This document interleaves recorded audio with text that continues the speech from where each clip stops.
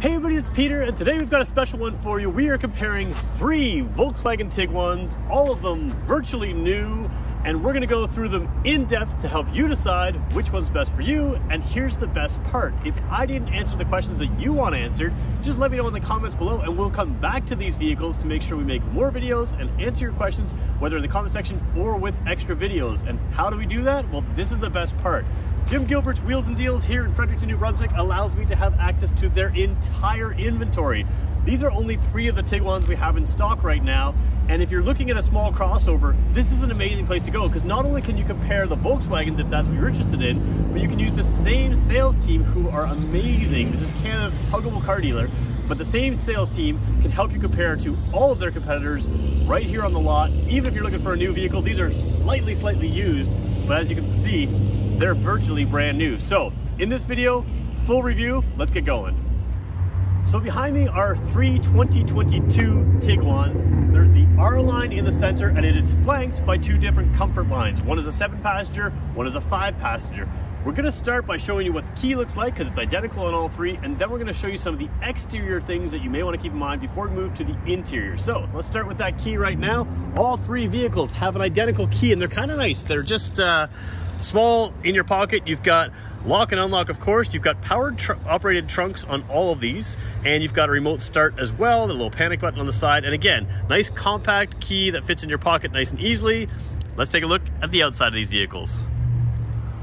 So we're going to start with this comfort line here. You're going to notice an R here. There are 2 different variations of this R line or R type trim. This is the lower version compared to that. And more confusing is, although this is a comfort line, so is the gray one. It's just not that R spec or R line comfort line as well. So a couple confusing things there, but just, you know, this is the higher comfort line, the midline version of the ones we're going to take a look at today. And you can see out front here, you have LED headlights, but they will be different in the other vehicles. So we're going to show you that up front here. They are nice white lights through there, so that is the nice bright white light that you like to see in a modern vehicle, but they are different than you'll see in the other vehicle. So you've got parking sensors down there out front. You're gonna notice a difference as we move over to the top line trim over here, which still has the parking sensors here. Little different look to the grille as well, just slightly different, a little bit extra sort of chrome outlines there. But here's that headlight difference. You've got a different sort of daytime running light type look, and you've got what's called projector beam headlights. They are LED as well. So what is the benefit of going to projector beam over just the regular LED? Generally speaking, these are a little more precise, a little more sharp cutoff, a little more, like I said, a little more precision there. They are better, but both are very good. And if you're coming from an older vehicle that does not have LED lights, both of these vehicles are going to give you a much upgraded look. Coming over here, you see the look sort of tones down a little bit. You don't have that sort of black, piano black accent around here. You have more of a metallic, or sorry, plasticky type black. You still have the parking sensors in the front. You still have the LED lights there, and you know, a whole lot of sort of the same. One thing I didn't point out is you're going to notice a camera in the bumper out front here, and that camera allows this vehicle to have that 360 style camera, so that bird's eye view style camera in this. All 3 have extra large sunroofs in these. Let's go to the trunk as well, because we're going to show you a couple differences here. This one in particular is something I want to show you. Well, it's easier to show you on this vehicle. So let me just show you the Tiguan. Oh boy, where's there? Right in the center, again, power trunk there.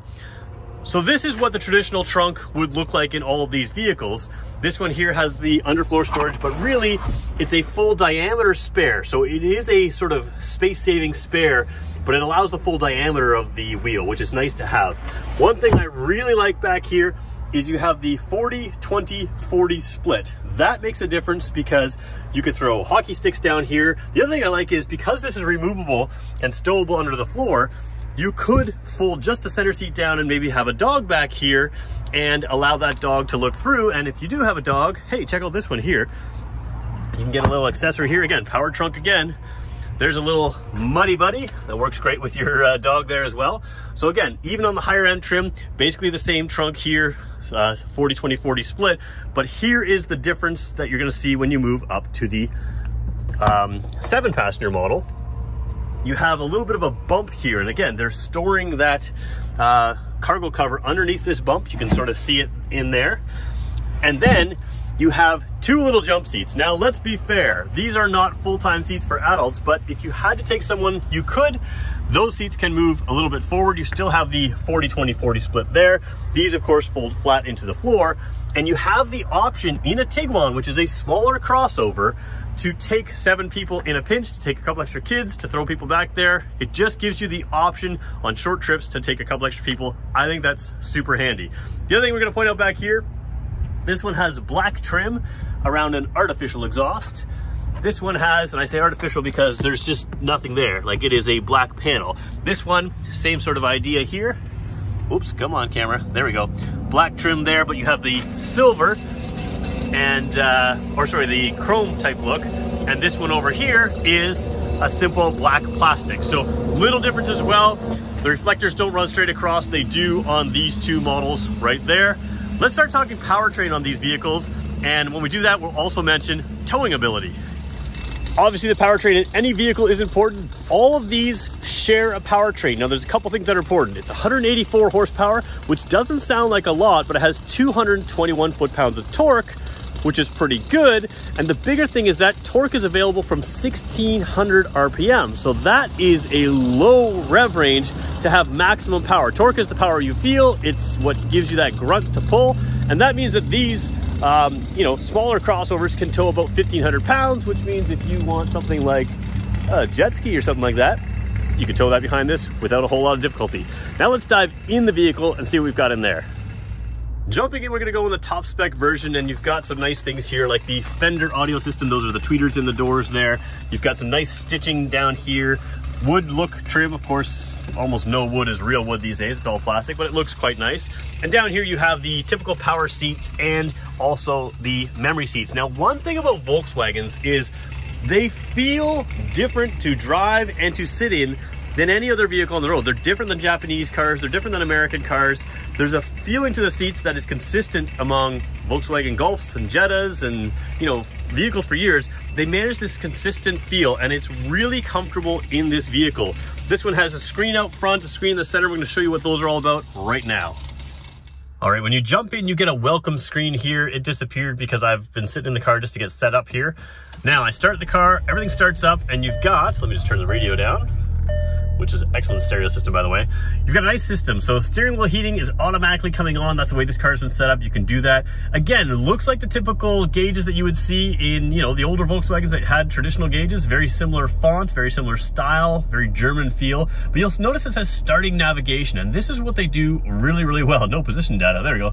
So you really have a really good mapping system here, instead of having to use it over here, which allows you to use this full screen for radio, entertainment, all kinds of other things. Of course, you can move things around where you want them, but Volkswagen is one of the best for giving you that full information in there. You're seeing a little bit of flicker. That's just the shutter speed between my camera and these screens. They don't flicker in real life. They are crystal clear. Very good precision in here.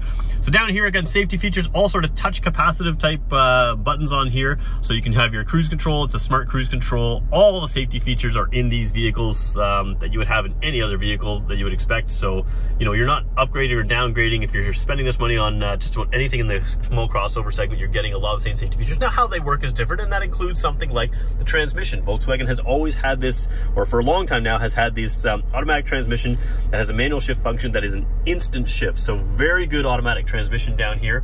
Again, more touch capacitive type controls down here. You have ventilated seats, which you can turn on there. You have rump roasters there. Now, this is interesting. I can have the heated seat and the ventilated on at the same time. That's interesting. I didn't know you could do that. I thought it would turn one off and the other on. So I'll have to look into that a little bit more. You can see this is dual zone climate control. One thing I will point out, you are seeing a ton of reflection here. I don't see that same reflection. When you're filming with a single eye camera, and you're looking with 2 eyes, your 2 eyes kind of blur the background much better than the camera can. So although this is a piano black type feel down there, I have no issues seeing that with my own eyes. It's quite simple to use. Again, all touch capacitive type stuff. Auto system, you can sync the 2 sides together if you want to, but I currently have the driver's side just a degree warmer. And then coming up here, again, full infotainment system. you know, all the same stuff as you would have in every other car, a little different interface. Pretty easy to use interface here, nothing too crazy. Stereo system works very well, AM, FM, everything else. Let's throw the car in reverse for just 1 second. You have the option of doing just the backup camera, which is sort of the default, or you can check into that 360 camera, which is again, that benefit you have of that 360 camera. Now you still have your yellow lines here if there's anything coming there, and then you have extra lines here. If you turn the wheel, you can see that the green and red stay fine. It is warning me that the other vehicles are quite close to me. That's why you may hear some beeping, you may not, but that's why also that yellow is there as well. And you'll see as I turn the wheel, that's when it starts beeping to warn me that this little orange area is a danger area for me.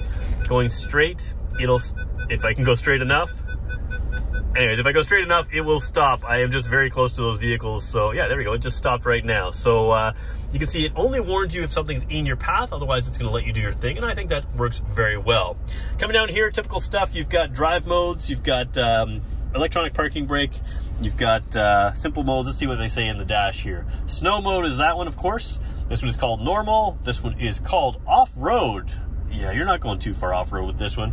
And this one's off-road custom, so you can change those settings around and play with that as well. So we're just gonna keep that in normal. Cup holders down here. Let's flip the camera around and show you what it looks like from my perspective. All right, I guess it's not really my perspective, but all three of these vehicles have the panoramic sunroof, which is really nice. They've got a nice thin bar in the center, so it's all glass. It's excellent. Overall headroom, of course, I can move my seat up or down. You've got good space here. We're gonna jump in the back seat of it. Oh, sorry. The back seat of this one, but not the third row seat. I'm not doing that for video. You're gonna have to do that on your own. But yeah, you can move this seat forward, back, up, down. So I'm gonna leave it where it's comfortable for me right now. Again, the seating positions here, excellent in this car. You can raise and lower it. It's a very supportive seat, a little firmer feel, a little German type feel. So if you're familiar with Volkswagens, that's what you're getting here. Very good feel. And again, it's really identical through all three vehicles, the feeling. So now let's check out the back seat.